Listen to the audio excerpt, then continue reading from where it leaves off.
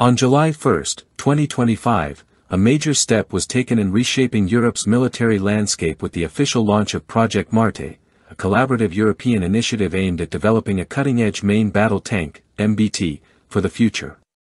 Spearheaded by the joint venture MARTE ARG GbR, which unites KNDS Deutschland GmbH and Company.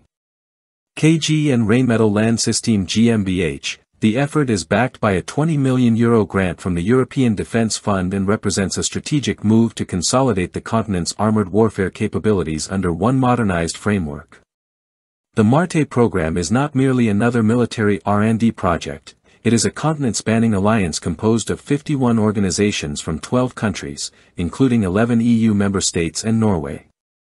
It unites major industrial players, specialized defense firms, top-tier research bodies, and agile SMEs, all working toward a common objective, building a next-generation armored platform capable of withstanding future battlefront challenges.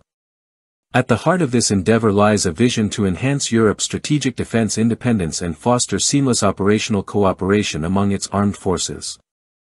With strong institutional support from 11 ministries of defense, most notably Germany's, the MARTE initiative reflects a collective recognition of the urgent need for a new standard in armored warfare. Participating countries such as Finland, Italy, Romania, Sweden, and Spain underscore the wide political consensus behind the mission. Despite growing emphasis on drones, AI, and cyber warfare, the enduring relevance of tanks in high-stakes conflicts remains evident, particularly in light of the lessons drawn from the war in Ukraine. Combat experience has highlighted the irreplaceable role of heavily armored units in securing terrain, providing frontline firepower, and ensuring the survivability of mechanized troops. Rather than fading into obsolescence, MBTs are proving indispensable in modern kinetic warfare.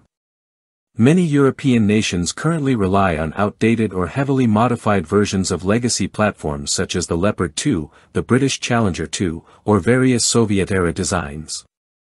These systems, while serviceable, are increasingly outmatched by newer threats like loitering munitions, electronic jamming, and high-precision strikes. MARTE is designed to leapfrog these limitations by introducing a battle tank that is not only survivable and lethal, but also digitally connected and built for integrated network warfare. The project is divided into 5 key technical domains, each assigned to a leading European defense contractor. These include firepower, protection, mobility, command and control systems, and situational awareness.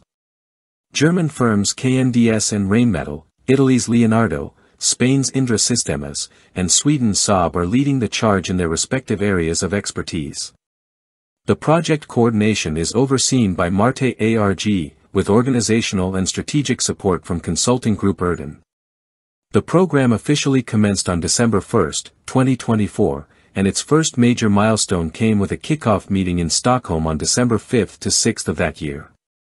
Defense representatives, corporate leaders, and engineers gathered to outline the mission parameters and set a collaborative tone for the years ahead.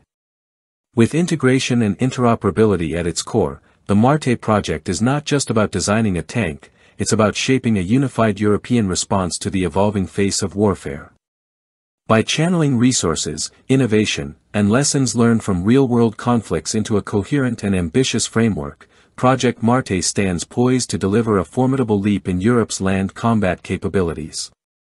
The new platform, once realized, is expected to become the gold standard for European armored forces for decades to come.